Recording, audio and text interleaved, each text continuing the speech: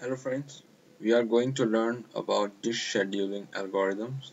So there are several algorithms, so we will discuss each of them.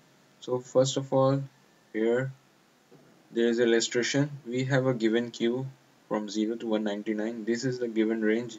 This will be given, and here a string will be given to you, and you are also given a head pointer. So first of all, you have to draw this queue range was from 0 to 199 in normal sequential order. First of all, we will discuss about FCFS, first of algorithm. This is the first dish scheduler algorithm. So here is the given queue, and head starts or head pointer starts at 53. Okay, so we have drawn the set of we have drawn all the elements of queue in set 0 from 0 to 199 as given, as this is always given in our question.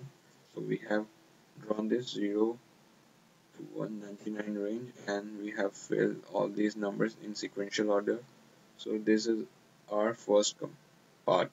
Okay, so in FCFS we have to use first come first serve algorithm. In FCFS we have to follow normal sequential order. Suppose we are at 53, so we are at 53 and we have to follow the normal sequential order as it is given in our queue. So as if you are in 53, so you have to move to 98, then you have to move to 183, then you have to move to 37, and so on. So it means you have to follow the same sequential order as per given in the queue, that is known as FCFS. So we are on 53, so first of all we have to go to 98, then we have to go to 183, then we have to go to 37, then we have to go to 122, as you can, then so on.